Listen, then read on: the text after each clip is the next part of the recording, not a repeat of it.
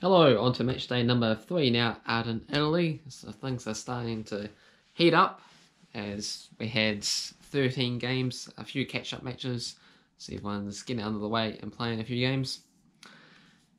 So let's review those games and see how we got on with our predictions, because I award points based on the odds for the matches.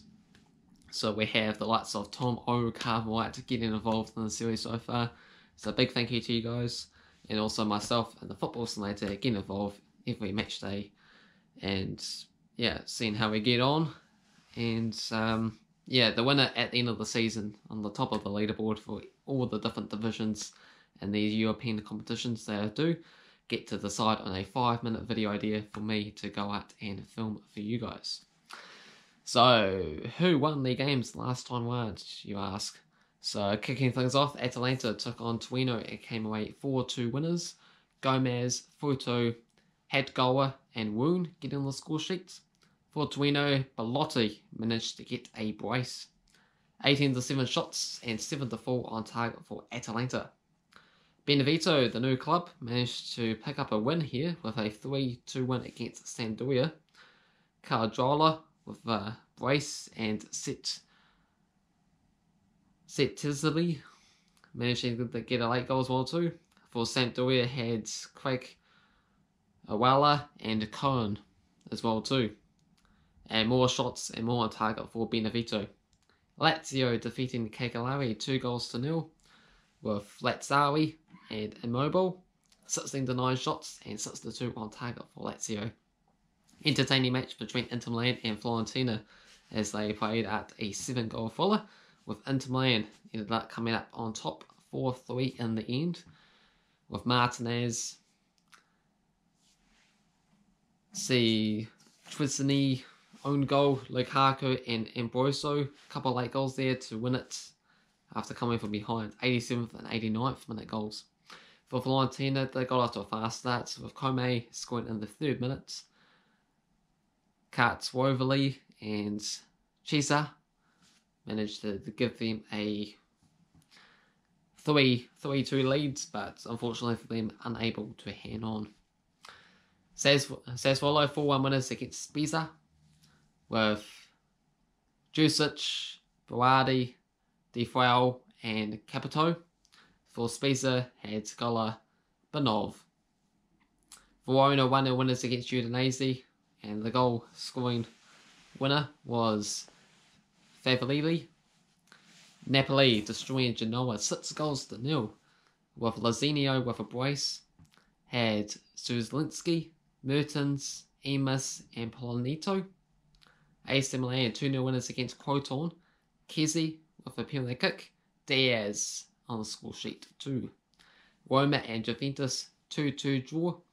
3 Watts scoring both of Roma's goals, and good old Ronaldo managed to score both of Juventus' goals and managed to get one when they were down to 10 men after Wabots got sent off in the 62nd minute, but could always rely on Cristiano Ronaldo to get them out of trouble. Bologna 4-1 winners against Parma. Sereno with a brace, Osen as well as Palacio. For Parma, Junior and in Company. And now on to the catch-up games there, which was played today. Spezia, the new club, 2-0 winners against Udinese. Galabinov with both of the goals. And they were down to 10 men as well too, with Sai getting sent off in the 65th minute. Inter Milan 5-2 winners against Benevento, with Lukaku getting on the score sheet in the very first minute of the game. He also bagged another one, as well as Gigalindini, Hick, Meyer and Martinez. For Benevento, it was Lapwea with both of the goals. So those were all the games. So how did we get on? I can say that I did the best from this match day predictions, with Atalanta, Benevento, Lazio, AC Milan, Bologna, Spezia and Inter Milan to all win their matches. And I accumulated 15.68 this time around, so pretty impressive stuff. And second place, the Football Simulator, picking up 10.07, with Lazio to win, Verona, Napoli, Inter Milan, as well as Juventus to only get a draw out of the game. And Tom O came in third place there, 9.9. Inter Milan, Spezia, Inter Milan, and Atalanta to win their matches.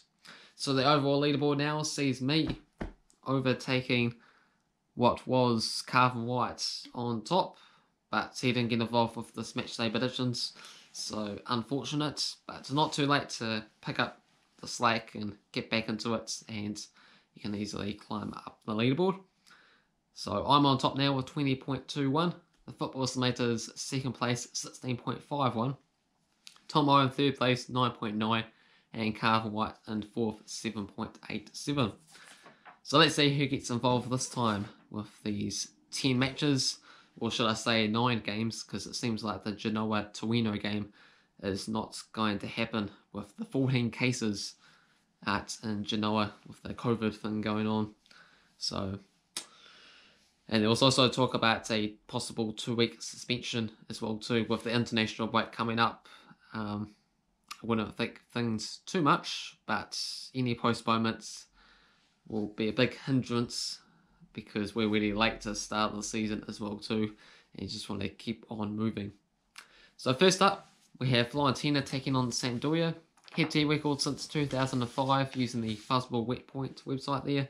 Sees Fiorentina with 11 wins to Sampdoria's 6 wins. Also been 11 draws. Fiorentina 2 wins and 2 draws in the past 4 games. And they are the favourites here at $1.67. $3.75 for the draw and $4.50 for Sampdoria. I'm going to go for Fiorentina to pick up a 2-0 win. The Football Simulator sees a 1-0 win for Fiorentina. Sassuolo's opponents are Crotone. 7 wins for Sassuolo, 3 wins for Crotone and 2 draws. 2 wins each and a draw in the past 5 games. $1.36 for Sassuolo, $4.50 for the draw and $7 for Crotone. I think Crotone are a bit underweighted for this particular game. 7-1 odds, pretty decent. They only have to win, 14% of the time to make on the deal, and you get 7 points if you back Crotone to win, and they do. So I'm going to go for them to win here and pick up a 1-0 win. Football Simulator sees a 1-1 draw for this match here. Now onto the game that won't happen is Genoa against Torino. 9 wins for Torino, 6 wins for Genoa and 6 draws. Torino winning the past 6 games. So no odds for this game, and I'm pretty confident it won't go ahead, but it's still on the particular schedule online there. So in case if it does, for whatever reason, I'm going to go for Torino to pick up a 3-1 win. Football Simulator is going to go 3-1 for Genoa. Next up is Udinese taking on Roma. 22 wins for Roma, 7 wins for Udinese, and 2 draws. 2 wins each in the past 4 games. Udinese, $5, $3.75 for the draw, and $1.57 for Roma. I'm going to go for a 1-1 draw. Football Simulator sees a 2-1 win for Udinese. Atalanta taking on Cagilari. 11 wins for Atalanta, 10 wins for Cagilari, and 4 draws. Past 6 games has seen 3 victories each. Atalanta huge favourites here at $1.22, $5.50 for the draw, and $9.50 for Cagilari. I find it very difficult to see anything other than Atalanta win, so I am going to go for the big favourites here for a change, and for Atalanta to win 4-2.